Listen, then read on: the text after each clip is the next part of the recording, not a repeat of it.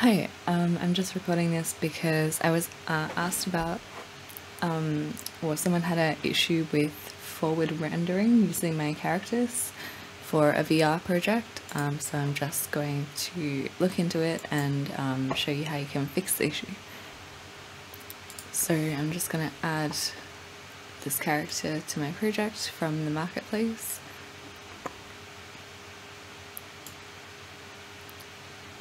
Just made this project. It's VR test UE5. Okay, so that's added the folder to the project, and I'm just going to go in here and go to demo so that I can open the maps. I'll try showcase. Okay, I'm just going to make sure that forward shading is turned on. So edit project settings, search for forward shading, and it is on.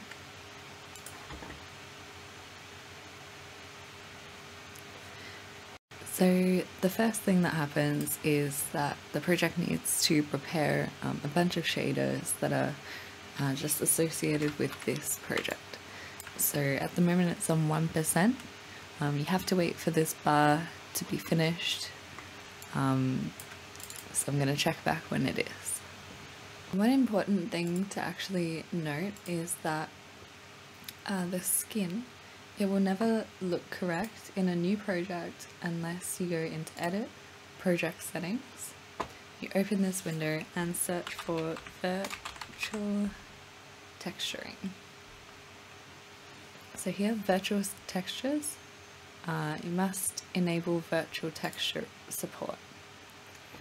I'm guessing since this is a VR project, you also probably want to enable Virtual Texture Support on mobile. So now I've enabled virtual texturing in the project.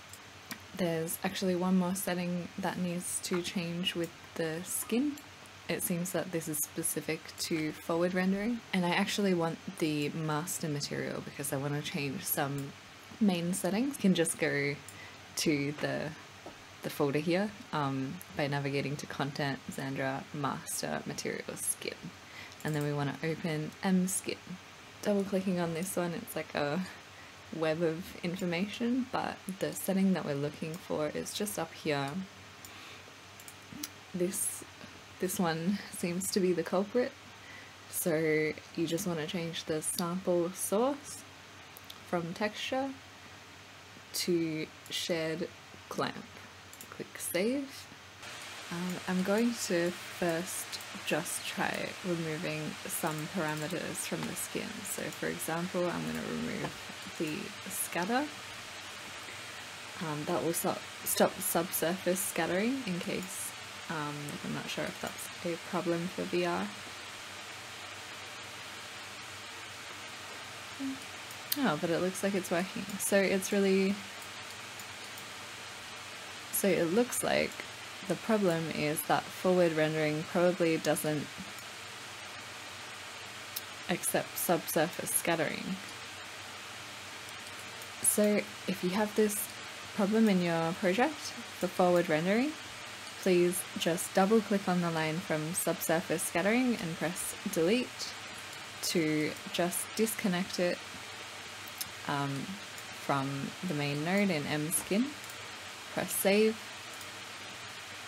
And then now you can see that the skin's working. So it's probably just not supported for VR. Now all of the material should look fine. There we go.